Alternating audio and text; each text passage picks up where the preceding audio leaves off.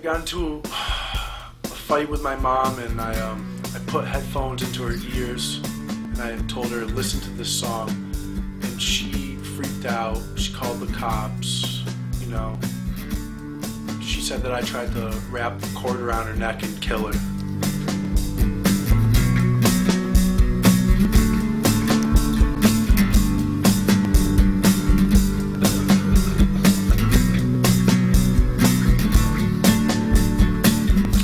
Hi, my name's David Hunter Carter. I do vocals in the band called Maker. I was incarcerated because I got into a little situation at my house with my mom. She called the cops on me, and the cops came, and then I had my guitar in my hand, and when they came, I said, before you lock me up, let me just sing you one song. And I lifted my guitar in the air, and the cops smashed it out of my hands, and I got an attempted battery on a police officer. Assault and battery? Yeah, well, it was attempted assault and battery, and an attempted murder charge. She said that I tried to wrap the cord around her neck and kill her. So that's where the attempted murder charge came into play. So, did you actually try to kill your mom? I never tried to kill my mom, I never would. My mom has a restraining order on me right now, so I haven't been able to talk to her. But from what I know, she's coming out and telling the truth. When I was put in the handcuffs, I started screaming in agony because the cops double cuffed me, and it was cutting off circulation in my arms. It hurt. I was crying. I started singing lyrics, actually, and the lyrics go it goes like this: my mommy always taught me that policemen are my friends, but they never did anything but cuff me and convince me to believe that I am nothing. I am nothing but dead trees and broken dreams. And I just sang that and screamed it over and over again. And they brought me to the Wilbraham Police Department. I was there for a night, and then I went to court. And when I was in court, that's when I found out what my charges were. I thought I was just getting a restraining order or whatever. And when I saw the attempted murder charge and assault and battery on a police officer, I really started to freak out. You can't imagine what it feels like to be accused of something so horrible, especially to the woman who created you and who you truly love with all your heart, you know? Finding out that information and seeing how long I could go to jail for, like, my whole dreams were just being shattered. They then brought me in the paddy wagon to Ledlow Correctional Institution. I believe that's what it's called, I don't know. Everyone calls it a motel, Ledlow, or whatever, the Hilton. But it's no joke. Jail's no joke. It's not having freedom is the worst thing in the world. While I was in jail, I just wrote a lot of poetry for Maker, for my solo project Hunter, for this hip hop stuff I do. I wrote raps, you know, I sung tunes. I would actually write songs in my head and like whistle them.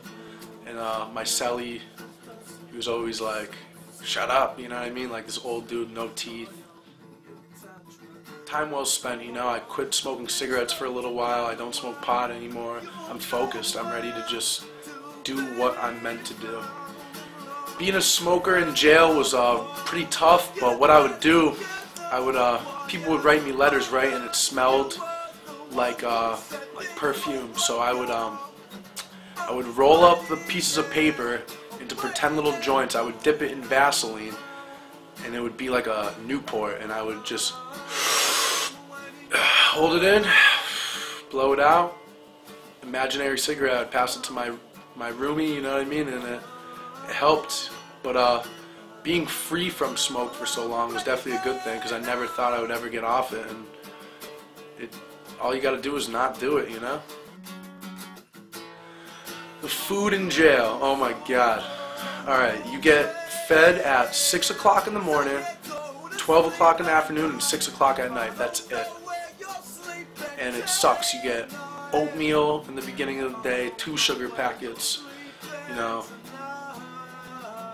It's just gross. And you get commissary once a week. which entitles like you can order Snickers bars, ramens, but it's all jacked up the price, so they're always making money off you. I didn't receive commissary for an entire month because I was put in the psych ward and I had no rights. I witnessed somebody hang himself in jail. A friend of mine, Scott, I mean, he wasn't really a friend of mine. I just, you know, I met him in jail and it was really traumatic, and they were concerned about my well-being. So they stripped me butt naked and threw me into a hole like that was gonna help. That was like the first week. I was in an orientation pod called B1, and everything was going good. I was locked up with my buddy Austin, and everything was going good. And then, while I was writing a poem, I wrote B1, like the third testament to me, and that's when he died. I'm gonna play a song called Earthquakes. It's a Hunter song, but it was released on the Maker MySpace, and it's a song about the end of the world. I actually wrote the song before the earthquakes in Haiti, and the day I released it on the Maker MySpace, the earthquake happened. And in the thesaurus, it's labeled as 315. I've been shaking for a while now, and I've been walking down a one-dead road, and it's starting to wind down. Coming to an end, I can tell you how it happened.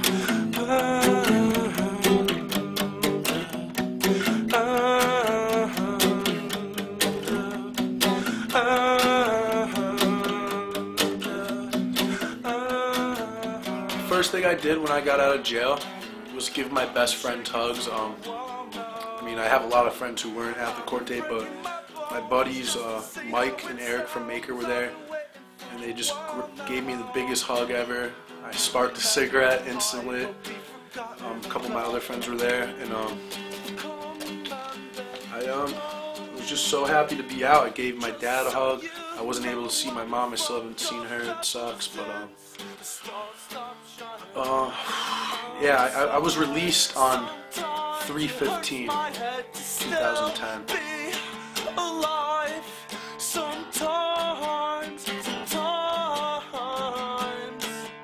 When I got out of court, I was put on the ankle bracelet, and my dad, he drove me to my house. My probation officer was here waiting, set me up on the ankle bracelet, and I've been diagnosed with a psychotic disorder and bipolar disorder and brain damage and a whole bunch of other shit. Like, they think I'm schizophrenic. It just really sucks, but I'm on medicine now, and it's really starting to help. I would always self-medicate myself with marijuana, and now I can't do that. I'm on house arrest right now in this interview, but I'm feeling good. The pills are actually helping me. I've always been anti-drug, anti-pill, but now I have to take them, and it's really starting to help. So you're on house arrest, huh? Yeah, I'm on house arrest right now at the Maker House. That's where we are right now. It's probably the best place in the world to be on house arrest. I got a nice view of the river. The only thing is there's no shower here, so I have to bathe myself with boiling hot water every day. But it's better than jail. So how long are you on house arrest for? I'm on house arrest till April 12th, 2010, and that's when I find out if I go to jail or not. But I don't think I will, because the facts of the matter is I never committed the crimes I'm getting accused for. And why I went to jail was because I'm on probation for some charges that I got about a year ago, and my probation was almost up, but they threw me in for a 30-day retainer and then a little bit more than that, so it sucked. Jail sucks. I don't ever want to go there again. Well, what's going on with Maker right now? Currently, at this point in time, right now, they're playing a show.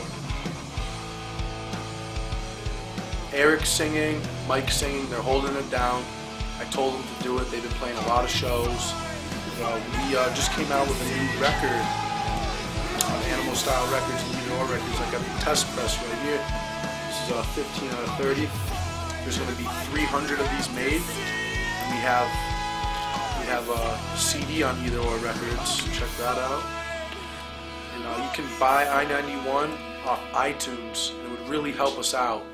It would help us out greatly. You can check that out if you want. I owe a lot of money for lawyer fees and court fees, so that would help. So please just check that out, and we'll be coming to a town near you real soon. Maker just came out with a new line of merch too. We got 3 new designs. We got 2 college style t-shirts and 1 Stand By Me shirt. It's really sick, so be on the lookout for that. And we're coming out with a new full length too soon. And the tracks are awesome. It's going to be coming out. It's supposed to come out May, but how Maker goes about things is always a little slower than others, so it'll probably come out in the summer. So be looking on that from Neutral Territory Records. So I heard you were a rapper. You heard I was a rapper, huh? Well, I have a little project called King Kong, DC Sniper, and I'm not gonna lie, it's fucking awesome. I spit hard bars about real shit. I'm a white kid doing it. I'm as white as my Air Force Ones, you know what I'm saying? But I've been spitting a lot, and you guys can check that out too. Hopefully an album will be coming soon. A couple mixtapes dropping soon. Well, I've been doing a lot of solo project too, aside from Maker. It's called Hunter. The drummer of Hands In, Roger, he plays drums in it. It's a collaboration with all artists that I feel are quality, you know what I mean? I write the songs, and it's really depressing stuff, but you guys can check that out. The album is called The End of Everything, and it's about the end of the world, and it's coming out soon.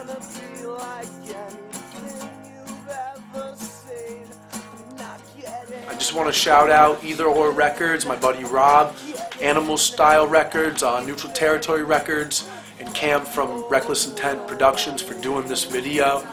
You guys should check all their stuff out. They're doing it, they're killing it, and expect big things from Maker, Hunter, and Carter. Because that's who I am, and that's who I'm always going to be.